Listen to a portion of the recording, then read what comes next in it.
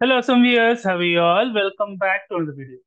Guys, in this video, we are going to discuss how to resolve this error, fatal, not a Git repository.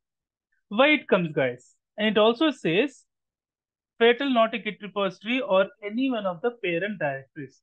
So usually if you're navigating to a folder and you're searching for a Git branch or anything in the Git, if it is not associated with the repository you have cloned, it will give you an error.